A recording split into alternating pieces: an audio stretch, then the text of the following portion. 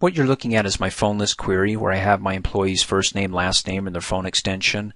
And instead of just printing it off as is, I want to create a report based upon this query because I can organize my report. And I'm thinking of it in two ways. One is that if I just print it off as is, you can imagine if I had hundreds or thousands of employees, it would print all this off on the left-hand side of each page, wasting all the space in the middle and to the right-hand side. Well, in reports, I can go ahead and set up columns. So that way I can have two columns where when it gets to the bottom of page 1, it can continue up at the top of page 1 in the second column and not wasting all that space. Second of all is I can go ahead and group these employees by the first letter of their last name and have the label for each group, like a label A, maybe in bold, red, a color, and then have all the employees whose first letter in their last name begins with A, grouped under that label, and then the B's and the C's and so on. So to get started, let me go ahead and close out of here and create that report by coming up here, clicking on the Create tab, going to the Reports group, click on Report Design, opens up the report in Design View, and then to base this report upon the phone list, to have that as its record source, come up here on the Design tab to the Tools group, click on Property Sheet, make sure the selection is for the report. If not, click on the drop-down arrow, select Report. Then on the Alt tab, in the Record Source field, click in there, click on the drop-down arrow, and the source of our data is going to be pulled from the phone list query, and there we go. Let me go ahead and close out of here. Next, I want to go ahead and add a label, let's say. So at the top of each page, we can have, what this report's about. It's going to be our Dreamforce phone list. So to add a label up there, let me first come down here at the top of the detail bar and click and drag that down so I've got more space. Come up here, click on the label, come down here, click there, and so it adds the label, then just start typing. Then when I'm done, there it is, Dreamforce phone list, hit enter, and then you can apply, of course, whatever formatting you want. Bold, make it a, color red or a larger size. I'm going to go ahead and click and drag the border to move it right there. Looks good. Next, go ahead and add the fields to the details section. I want to come up here on the Design tab to the Tools group, click on Add Existing Fields to bring up the field list here. We only have 3 fields.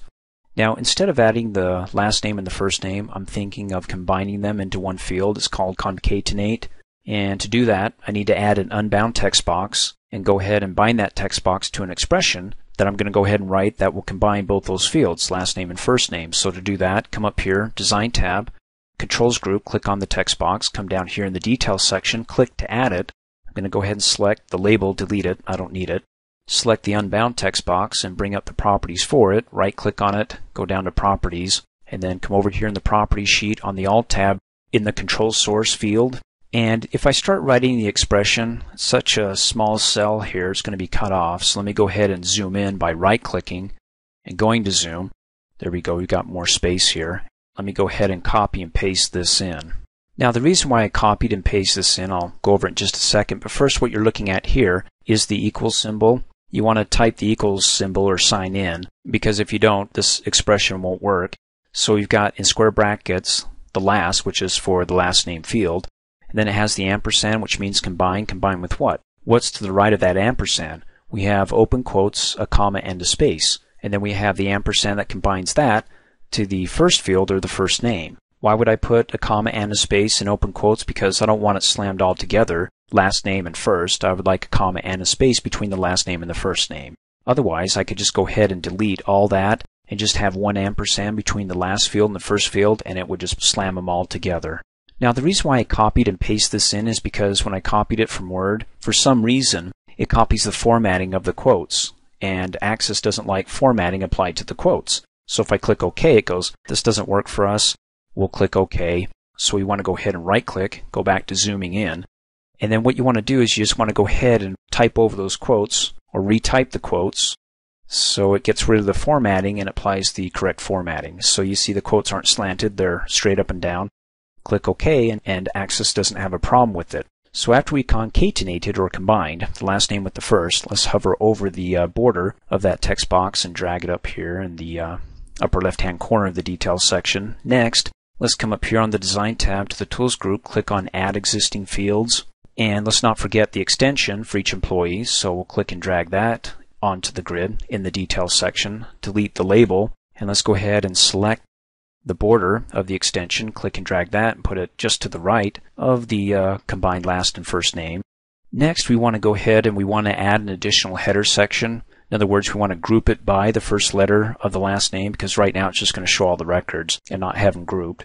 And as you recall in earlier training videos, when we wanted to go ahead and group, let me close out of the field list here, come up here on the Design tab to the Grouping and Totals group, and click on Group and Sort.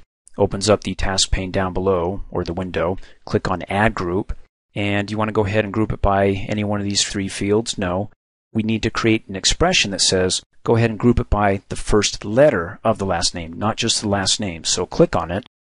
Opens up the window here, and let's go ahead and type in the expression, which is equals, type in, it's the left function. If you don't know what the left function is, you can watch my Excel 2010 training video on the left function. But basically what it is it's looking at the left part of a field. What field? Well, we'll pull it up in just a second. So I'll type in LFT, and then I'll do open parentheses, and then you can see the syntax for the left function says, okay, I need two things here. First of all, the string. And the string is found in the last name field, the characters in the last name field. And as you recall, open square brackets, LAST, is the name of my last name field, last, and then close square brackets, and then comma, and when I type that in, it goes to the next part of the syntax, the last part that says, okay, we're looking in the leftmost part of that field, the last name. So for example, Kershaw, we're looking and starting over to the far left, begins with the letter K, and then it goes ERSH, is going from left to right. Well, how long do we want to go ahead and read that name, beginning over to the left-hand side? We just want to read the first character.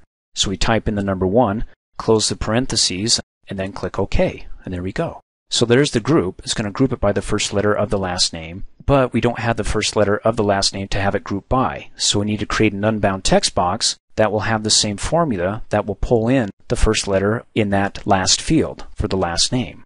So come up here on the Design tab to the Controls group again. We're going to add another text box. Click on it. Come down here, click in that section, delete the label, click and drag that over here, and then go ahead and bring up the property sheet for the unbound text box. You can go ahead and right click on it, go to Properties, and then over in the control source, we want to go ahead and type in the same thing as you see here. Not the header, but just the expression there. Equals left. And as you can see, as I start typing, it wants to bring up that left function syntax where it has the left and the two fields that you need to add in order to complete this function to have it work properly. The order of operation means that the last name's coming first, then comma. The last order of the operation is to just count the first character in the last name. Hit enter, it accepts it, and then you can go ahead and apply some formatting to this. So go to the Format tab and make it bold and make it, 14, make it really stand out here. Let me hover over the top part of the detail bar and click and drag to expand it just a little bit here. Then hover over the right middle handle and click and drag just a bit, open it up. Then I'm thinking about the group here is that, as you recall in an earlier training video, the group is on expression. When you click more, by default it wants to not keep the group together on one page. So if it gets to the bottom of page 1, 2, or 3 or any page, and it can't keep all the C's together, it'll split it. I don't want it split. So we'll go ahead and click on the drop down arrow and say keep the whole group together. So instead of splitting, put it at the top of the next page. Alright, let's go ahead and close out of the group and sort. So that's not in our way. Close out of the property sheet, scroll down to the bottom. I want to close this gap, so hover over the top of the page footer till you can see your arrows pointing up and down, and then click and drag that bar up, scroll up, and then put it snug right underneath the text boxes here, so that way there's hardly any space between one record and the next. In fact, I can click and drag this down, so we've got the letter here just popping out, a little bit of space, and then all the details there. So let's take it for a test drive, see what it looks like. Let's go ahead and right click, go to the print preview. Alright, pretty cool. Except I don't like the lines around these labels here. We can go ahead and remove that. Not only that, but boy, these alternating colors don't like that either. So I want to go ahead and remove those, and also I want to add columns. So that way when it gets down to the bottom of page 1, instead of going over to page 2 and wasting all that space, just go to the top of page 1 and continue down the middle in the second column, and then maybe even a third column. So we want to make some changes here. Let's right click, go back to the design view. Let's remove those alternating colors by selecting the detail bar for the detail section. Coming up here on the Format tab to the background group, click on the alternate row color and say we don't want a color. Okay.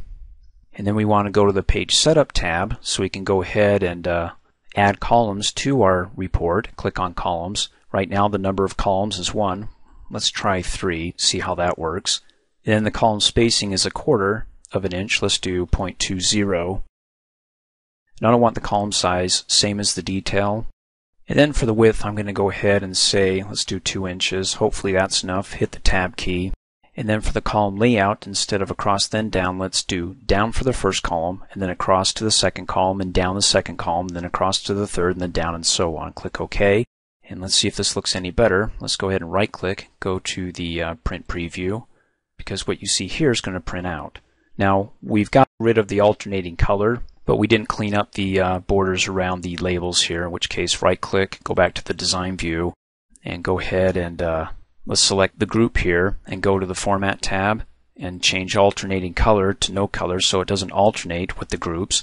And then go ahead and select the label here and click on the Shape Outline to Transparent. I'm going to also change 2 text boxes here to Transparent, Shape Outline to Transparent. And then go ahead and right click and go to Print Preview. And okay, finally, that looks good. It looks clean. So when I go ahead and I click, it zooms out and I can get the overall layout from a distance here, seeing it going down to the bottom of page 1 and then continuing on to the second column, and then we can go to the third and fourth. And of course we can go ahead and play with the size or spacing in between the columns, but you get the idea where to go to make the changes. There it is, columns in the print preview. Thanks for watching. Hey, as a quick reminder, if you like my video, please give it a thumbs up. You can also click on me and subscribe to my channel to get notified of the latest videos. And for great specials on my products, please see the description below this video.